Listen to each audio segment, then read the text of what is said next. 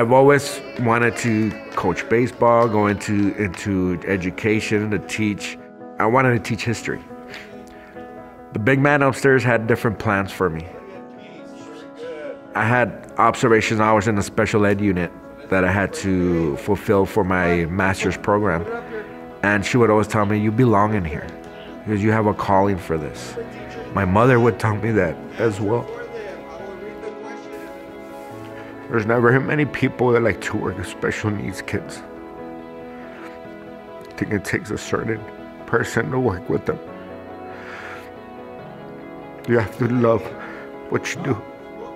You have to have a passion for these kids. A lot of times these kids, when they're at home, parents have trouble working with them. And I feel that wherever they can find themselves at home, I'm there to be able to take them out. A lot of these kids, they're never out. I mean, I fight for my kids. I feel like I'm their voice.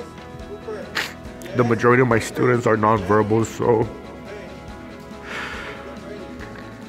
I guess I'm their advocate.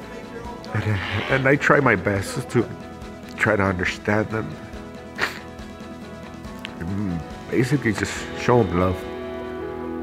My name is David Bustamante Jr. I am a special education teacher at El Dorado High School, and I am a Team SISD Teacher of the Year.